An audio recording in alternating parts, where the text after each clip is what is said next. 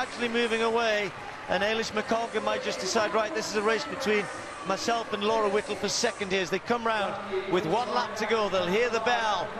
Eleanor Kirk just trying to get closer back to those two, or the three of them if you like, with Steph Twell with a 3-4 metre lead. Laura Whittle just picks it up again, Paula, and Eilish under a bit of pressure. Yeah, I mean, I think Steph has this under control. You can see that in her face. Laura Whittle trying to find a little bit more. She knows she has the danger of Eilish McColgan sitting on her. These two had this battle at the race in Stanford earlier this year and changed places a couple of times in the last lap there as well. So this race is not over yet. And there, those long legs of Eilish McColgan. I said when she gets moving, she's pretty quick, Eilish. And now she's chasing down Steph Twell. Laura Whittle, no response from her. So the two athletes who both, of course, represented Scotland, Steph Twell, famously in the Commonwealth Games, winning a medal in Delhi, 2 medals, and Eilish McColgan now sensing that maybe she can run Steph Twell down.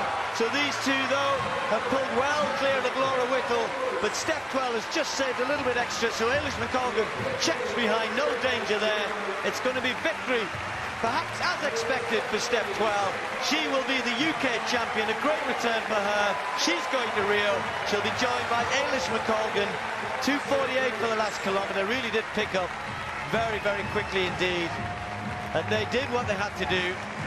Laura Whittle, the one to lose out in terms of automatic selection, but she finished third, and as Paula said, that might still be good enough for her, but she will have to wait because the other two now know. And I think it's a great story for Steph Twell, isn't it?